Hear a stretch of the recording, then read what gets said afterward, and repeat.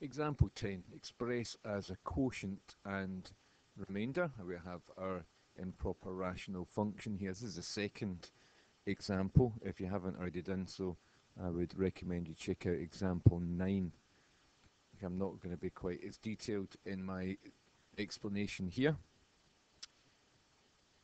So we're going to take the dividend here, and we're going to write it on underneath our division step.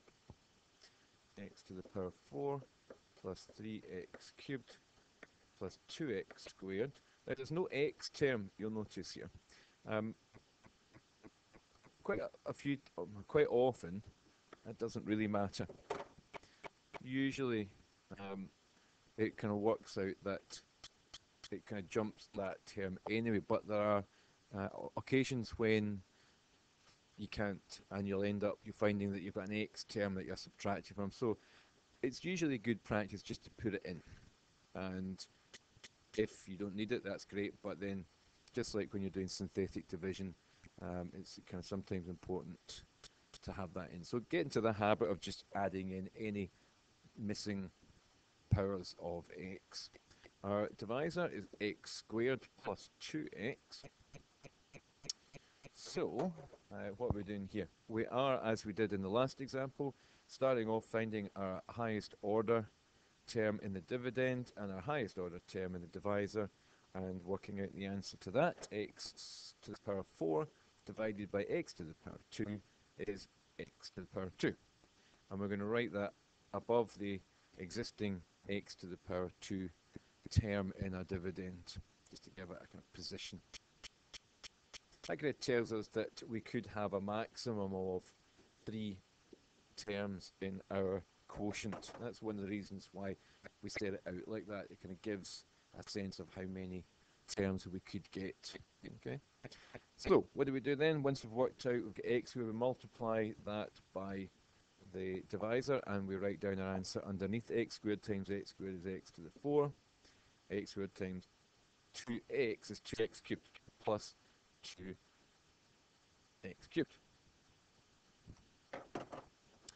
And then we are going to subtract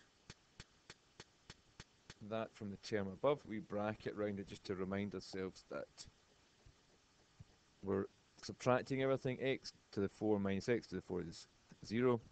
3x cubed, subtract 2x cubed, it is 1x cubed. So just write x cubed here. And we can bring down the next term, which is plus 2x squared. What can we do? We then repeat our step. Highest order term, x cubed, divided by the x squared again, gives you plus 1x. And we're going to write that in, plus 1x. Now, there is an example of where we're going to need that x term. Are we? Well, let's check and see. We need to position it there at least. X times x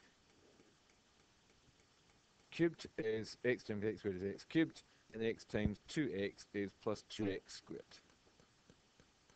Right, so we subtract that, and we get nothing in the first term. X cubed minus x cubed is nothing, and 2x squared minus 2x squared is also nothing.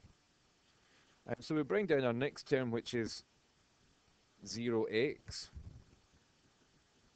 And because we nothing we can do with that, we could bring down the whole thing, and effectively then, because 0x and minus 3, which is really just negative 3, because that's all we've got left, we can tell that we can't do any more division. We have still got a space here for a constant term, so there potentially could be another division, but the order of this remainder here, which is negative 3, is less than the order of the divisor x squared. So if it's less than an x squared term, like an x term or a constant term, the division has to stop and we're left with our remainder. And you can see why if we hadn't put the we hadn't put the 0x in there, we would have had room for the two terms, but it just keeps it all in order if you add in the missing powers. Now, interestingly, we've got a negative remainder. So I just want to make a little point here. We can write out our original function. X to the 4 plus 3x cubed plus 2x squared minus 3 over x squared. I'll use a wee ruler here. Over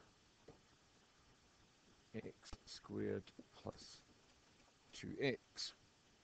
So we're saying that that is going to be equal to our quotient and remainder. Our quotient is x squared plus x squared plus x, and we've got this negative 3 as a remainder. And that means that effectively we've got negative 3 over x squared plus 2x as a remainder.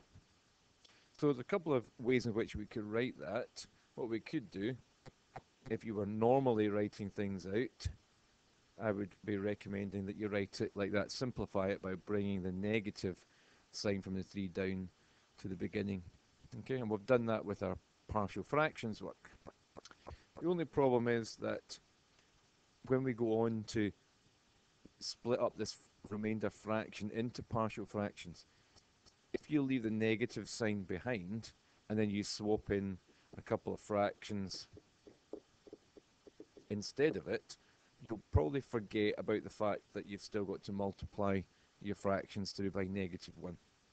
So at this stage, my recommendation is always that if you have a negative remainder, that you still add the fraction, x squared plus 2x, and just write in the negative 3 as a numerator in its own right. It looks a wee bit clumsy. It's not what you would do if you were giving your final answer. But at this stage, we're going to be going on to use partial fractions. If you weren't, then yeah, for sure, bring the minus sign down.